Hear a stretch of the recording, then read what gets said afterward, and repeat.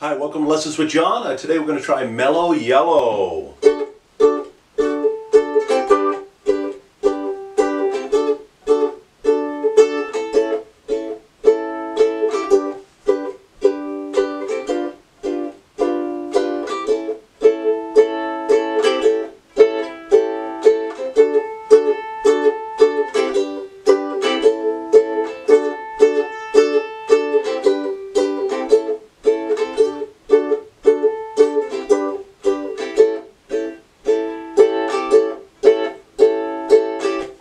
Okay, that was an easy way of playing Mellow Yellow.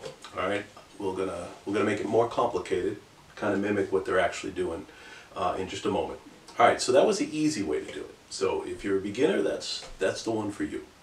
All right, fast forward if you want something more complicated. All right, so we need a D chord, 4th string, 3rd string, 2nd string, 2nd fret. Okay, we need a G chord, 3rd string, 1st string, 2nd fret, 2nd string, 3rd fret. We need an A chord, 4th string, 2nd fret, 3rd string, 1st fret. That's our easy A chord. We have more complicated ones coming up. All right, and then we need a G7, 2nd string, 1st fret, 3rd string, 2nd, and 1st string, 2nd. That's your G7. We need an A7, that's the 3rd string, 1st fret, and that's all you need. Alright, so that's it for the easy version for all the chords, okay? So now let's go over some of the stuff we're doing. A lot of this will apply to the harder version too. So our strum pattern, most of the songs in 4/4 time. There is one bar of 2/4 time that they throw in there, and that's what screws you up. Alright, so 4/4 time, so we got a D chord. We're going to go down, down, down, down, up. Pretty simple. Down, down, down, down, up.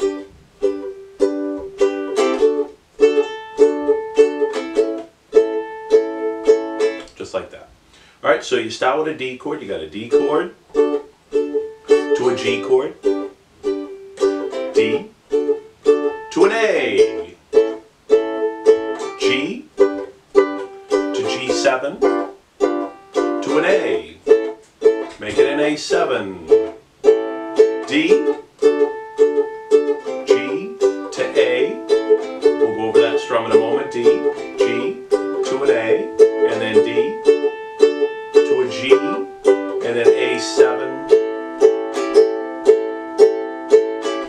Okay, so let's go over it in a little bit more detail. When we get to that G and A that are closer together, they share a measure, I'm just going down, down, up. So I just cut it almost in half. So down, down, up, and then down, down, up on the A. So it's like, just like that. Okay, hopefully you can catch on. All right, so now I'm gonna stop and explain things. So we got a D chord to a G, D to the A, G to the G7, everything's still the same, A to the A7, and then the D chord, and here comes the little spot where G and A share a measure, so it's like G, A, so it's down, down, up on a G and an A, okay? Then you do your D chord again, and then the G to the A, share a measure again, then D again. And now right here, this is a G chord that is only 2 beats, so it's going to be down, down, up, just like that. Next you have the A7. So this chord gets 2 measures. It's the first chord that gets 2 measures in the song, and it happens to be the end of the cycle. They just keep repeating this progression throughout the whole song. Okay? So now let's make it a little bit more complicated, a little bit more like what the guitar is doing, okay? Let's give you the chords in advance so you can see what I'm doing. I'm gonna, instead of doing this A chord the first time you hear it, I'm gonna do a bar chord like this. So what I do is I'm gonna bar the whole 4th fret, 2nd string 5th fret, 4th string 6th fret, just like that. I got that shape, and I'm going to do it at the 4th fret, the 3rd fret and the 2nd fret.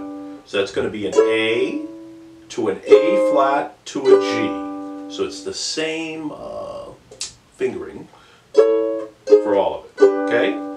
So you bar the whole 4th fret, 2nd string 5th fret, 4th string 6th fret. Then when you go to the A flat, it's you're barring the 3rd fret, you got the 2nd string 4th fret, and the 4th string 5th fret. And then you're barring the 2nd fret, you've got the 2nd string 3rd fret, the 4th string 4th fret, that's a G chord. Okay? So, you're going to notice that when it comes in. The only other change is the last chord, the A7 chord, which happens last in the song. We're going to do a different strum pattern on it, and it sounds like this. Sorry. That kind of mimics what the whole band is doing.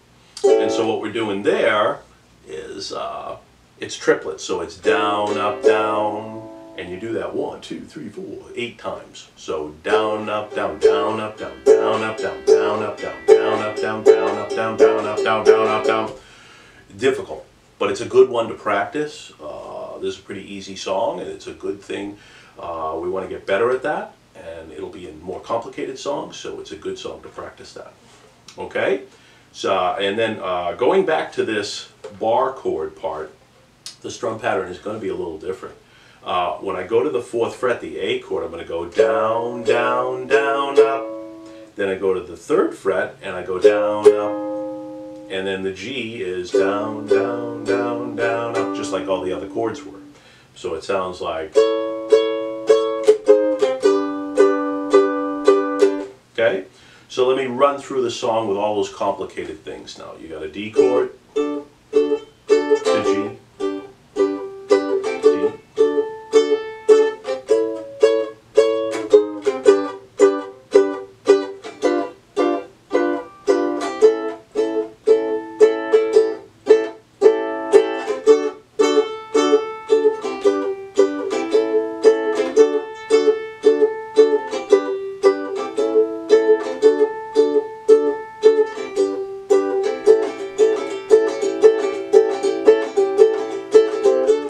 To the beginning.